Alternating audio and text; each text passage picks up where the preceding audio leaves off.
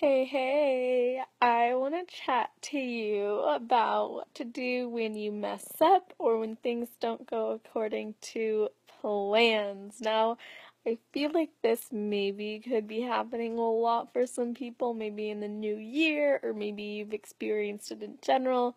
Maybe you are experiencing it. Maybe every day there's some sort of bump in the road that you didn't expect. If this has ever happened to you, say yes, tell me, because of course this is something that I feel like a lot of people do go through, and we all mess up, we all make mistakes, or things happen that we don't plan on. Hey, Robbie. And I think it's really important how we know what to do when this happens. Now, I could go on and on and on about this, but I want to really give you guys like a very simple breakdown of what to do when things go awry or things don't actually happen the way you want them to. I love the love hearts. And so here's the thing. First step is to recognize what happened. Hey, Tracy. Recognize what happened. Second thing, recognize why it happened. Third thing, forgive yourself for it happening. Fourth thing, what is the lesson to be learned? Fifth thing, decide, now that I know what the lesson is that needs to be learned, what action do I need to take in order to move forward and grow from it? And then, the last thing you need to do is, again, just move on.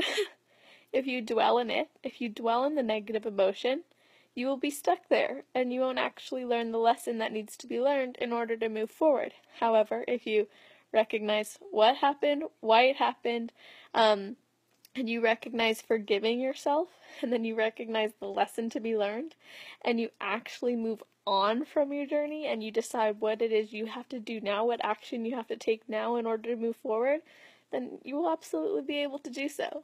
The problem exists only when we actually dwell in the negative emotion. No negative emotion can be released until a lesson is learned from it. So when we're fearful, when we're feeling guilty, when we're feeling sad, when we're angry, when we're depressed, all those negative emotions, the only way we can truly release them is by, of course, going through this process, recognizing where it's coming from, releasing it through the beliefs, setting new beliefs, figuring out why you feel this way, what caused this to come up, and really truly forgiving yourself and being able to move on by recognizing what the lesson is to be learned. So, really want you to consider the 6-7 steps I shared in terms of this, because honestly, just incorporating those daily, because we run into these things all the time, and you might be thinking, but it wasn't me, but it was an outside source, but it was not something that I necessarily planned, and it just kind of happened. You still have to learn the lesson from it.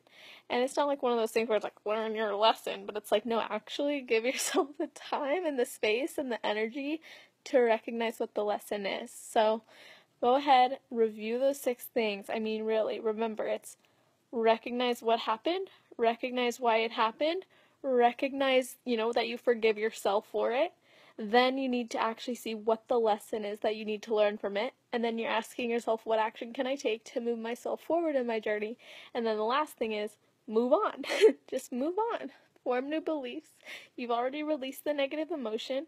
That's all you have to do. The longer you dwell in it, the more you're going to be stuck there, and the more of that you're going to create. So, hey Maggie!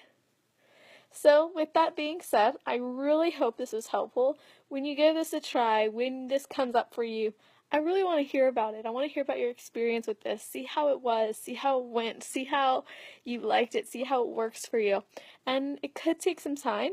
It could not. Everybody's different. So just give yourself the space to truly tap into this and to really move yourself forward in your journey, just through releasing the negative emotion that comes from messing up or things not going how you want. So I really hope those 6 steps were helpful. I know that there was a lot of different information thrown in there, and it was pretty quick, but that's really all I need to share. Everybody is going to have their own stories, their own circumstances, their own situations, and the key here is mindset is pretty much broad across the board, because no matter what, your situation is always going to be yours. Your life is always going to be yours.